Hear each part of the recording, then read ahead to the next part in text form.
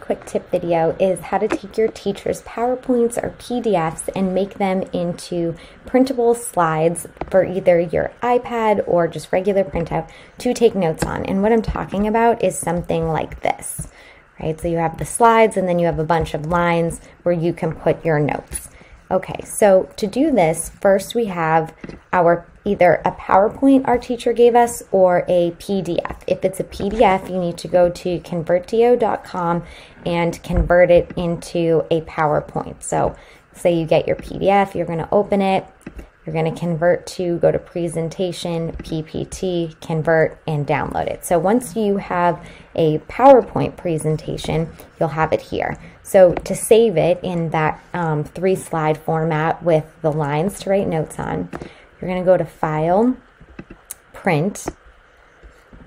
Then when you're in print, you're going to go to Layout and you're going to go to Handout, 3 slides per page.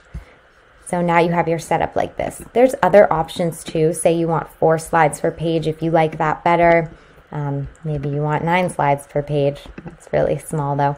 Or maybe just 2 slides per page. But personally, I like a 3 because it's got the lines and it's nice. Okay. So now you're going to go down to PDF and you're going to save as PDF. And then, we'll save it as what it is. So we saved it right to our desktop. It's going to pop up here and then we can click it.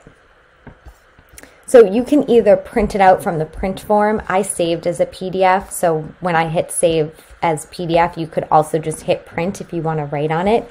However, I save it as a PDF like this, and then I go to my Google Drive,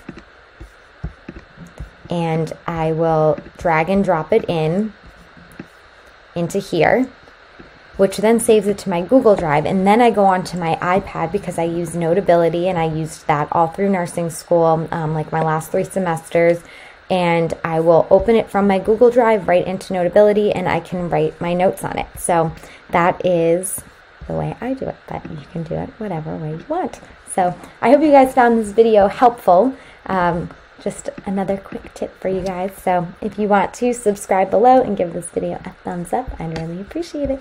Okay, thanks. Bye.